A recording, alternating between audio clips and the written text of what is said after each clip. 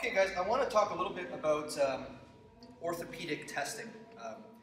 If you studied with me for any period of time, you'll realize that I rely mostly on palpation assessment, movement assessment. There are times where orthopedic tests are useful, but I notice that when people do the orthopedic test, they do it in a way that it will seem unuseful. Oftentimes I see someone do an orthopedic test and I wonder whether or not them doing the test will add confusion, because the way they do the test, they're for sure not going to get the information they're looking for, and it might actually confuse them into thinking there's something wrong when there's actually not something wrong. So here's what I mean. You know, they'll put the foot down, they might sit on the foot to brace the knee, and then they'll grab the back of the leg, and now if you'll notice here, there is a lot of water in this tissue. So I can compress a lot of tissue back here. It's very spongy. It's the entire calf muscle. It's very springy. So what people will do is they'll grab the knee and then they'll proceed to just kind of pull back.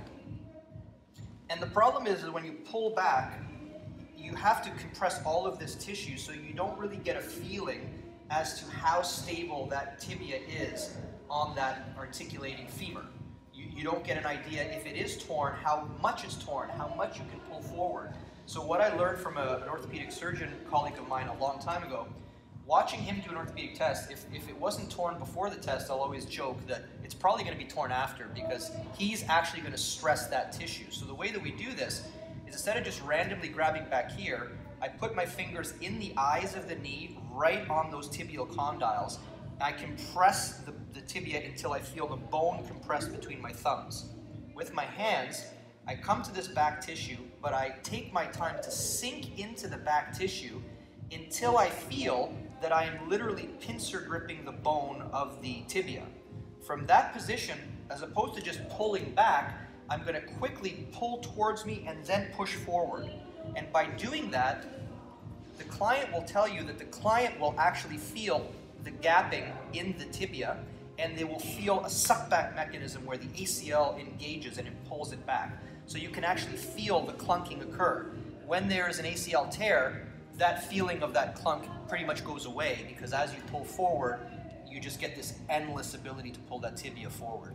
This is the same for doing an MCL. If I grab an MCL here, I don't just put valgus stress this way and hope to feel laxity in the MCL.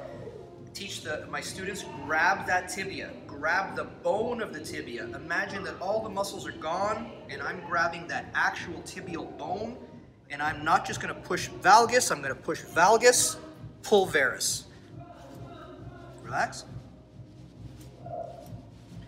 The client should actually feel the gapping and then the subsequent closing of that joint. They'll feel a clicking on the inside of the knee.